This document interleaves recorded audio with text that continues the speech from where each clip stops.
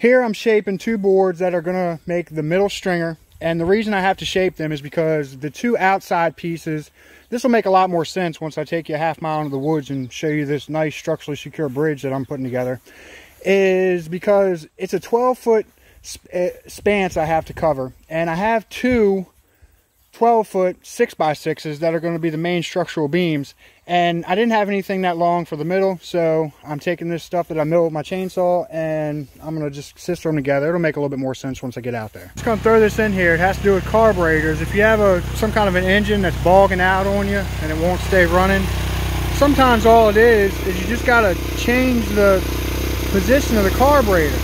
And it happens a lot, and a lot of people don't know this, and they freaking like, it's nuts. This is a huge tip. See, like I did here, I just put this zip tie on here, just kind of lift it up. See, when I push it down, it changes. It's just something to do with the float or something. I let it go, it goes up. Now it's got to mess with the idle a little bit. That's all it is a lot of times. It's got to change the positioning of the carburetor. Here's where I am right now with the build of this thing. It's going to be 12 foot long by 4.5 foot wide. And I have the two outside stringers, I guess you'd call them. They're really like whaler boards, but I have those two on the outside. They're 6x6s and they're 12 foot long. And then my middle stringer here, I'm getting ready to dig out so that I can put that in. And then I'm going to level everything with that right there. And since it's 4.5, I only have a 4 foot level, so I'm going to use the torpedo level on that stick, that straight stick. So this is where I am getting ready to dig this out. And then since the water is moving in this direction, I'm not gonna do any overhang when I do the decking. I guess you know, we'll get to that later. There's not going to be any overhang with the decking. But what these pieces of angle iron are for right here is I'm going to put 6 of them into the ground. I got 4 that are 3 foot long, and after I get everything nice and level with my level right there, I'm going to put them in the sides and just bang them down. First I'm going to drill holes right here and here so I can nail them.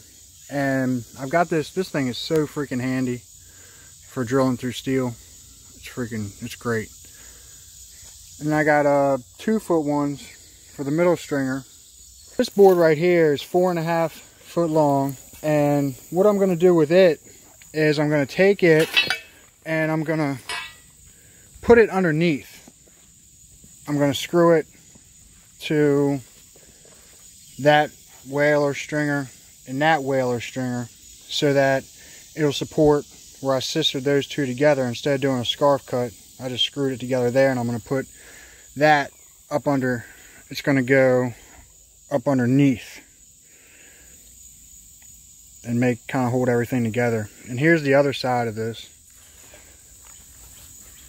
There's my hammer, my big maul I'm going to use to, once I get all this nice and level, what I'm going to put these in the ground with. And it falls towards me, but I still want it level that way. It's got the bottom side nice and level, as you can see there. And the way I did, I just kept on messing with it. Just messing with these 3 until they all lined up real nice and pretty. And I wanted them pretty low because when I put the decking on, the decking's about 1.5 inches or so high.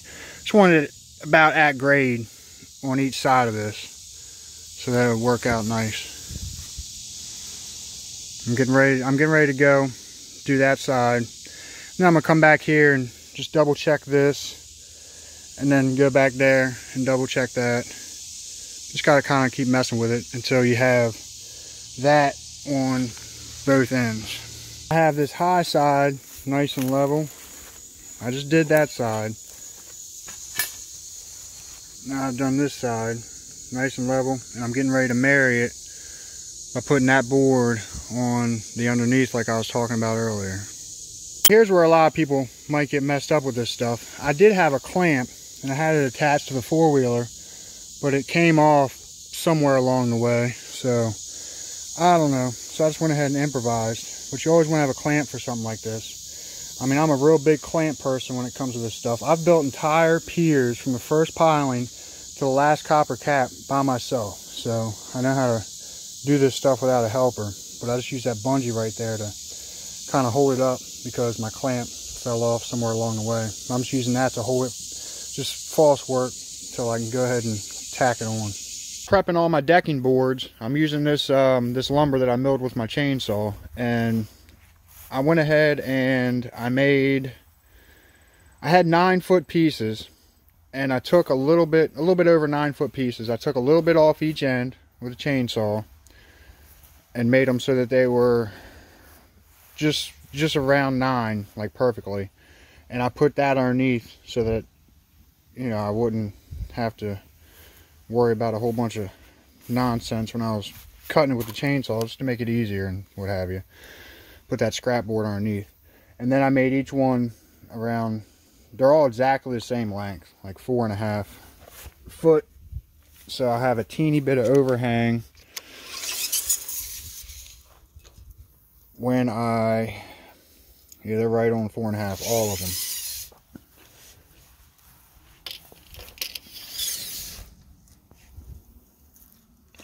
And now what I'm doing is I'm routing them. I'm routing the edges just to make them look a little prettier. Especially when you're doing with a chainsaw, you really got to think about the thickness of your blade when you're trying to make exact cuts like this. It's really important. Even with a small circular saw or jigsaw, just got to kind of keep that in the back of your mind. Eventually, you won't even have to think about it anymore.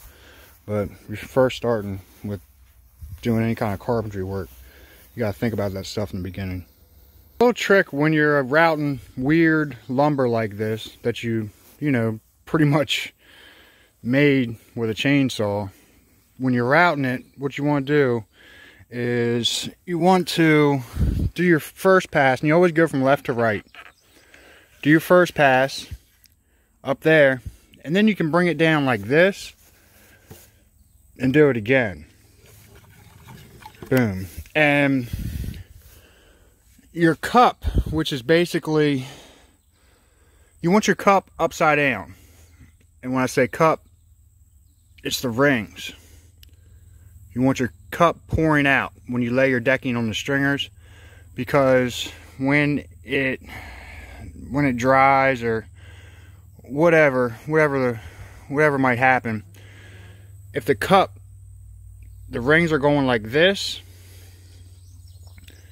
it'll curl like that, as opposed to it trying to come up and rip the nails out of the stringers on the edges. I've got everything laid out the way I'm going to want it to go. Some of them I had to flip like this 180 degrees just to make my gaps and everything nice and homogeneous. And what I'm going to do is the first two I'm going to put on is going to be that one and this one. And then I'm going to put these two middle ones on, and I mark the tape where the centers of those will go, as you can see right there.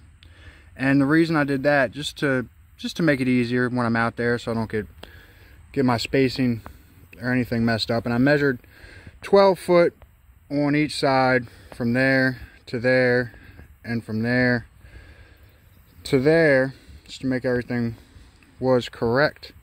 So that is where I am at this point, and I'm getting ready to start loading this stuff up and traveling it the half-mile hike into the woods. And what I'll do after I set these two, they'll go on the outsides or top and bottom of the bridge, is I'll put a nail in right here, and I'll put a nail in that one as well in the same place, and I'll run a string line from there to there, so that when I'm setting the decking, I can just press the edges up against it so I know I'm straight. I've got everything loaded up, and I kept a mental note on how I loaded everything so that when I offload it, I will be able to put all the appropriate pieces into their designated spots. And I just kept like a, like a little mental note. And don't forget, whatever you do, don't put more than 22 pounds on this luggage rack. So I got the decking laid out, and I was going to do a string line from right there, that edge to that edge, but I'm just going to go ahead and put the Eastern Shore eye on it and just eyeball it and feel it.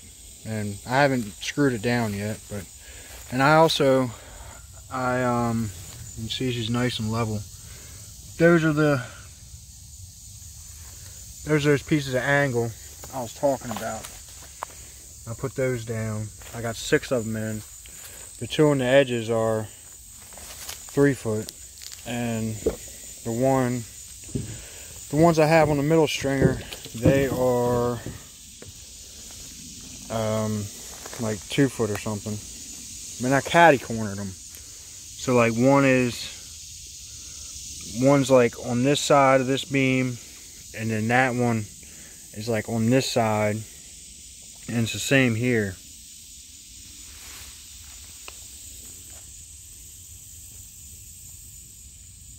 So it's like on the inside of that 6x6, and then over there it's on like the outside corner.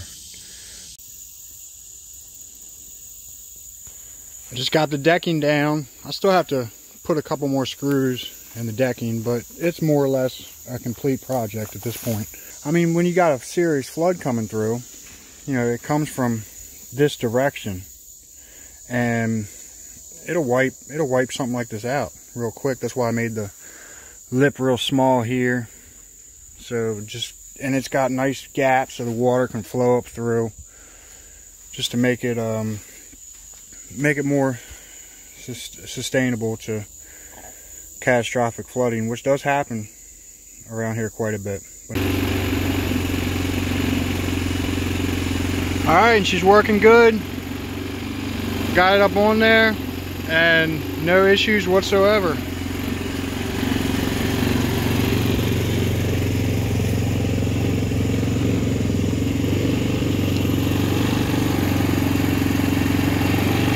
Lots of room on each side. Very happy with this build. So, thank you for watching. Don't forget to like, comment, share, and subscribe.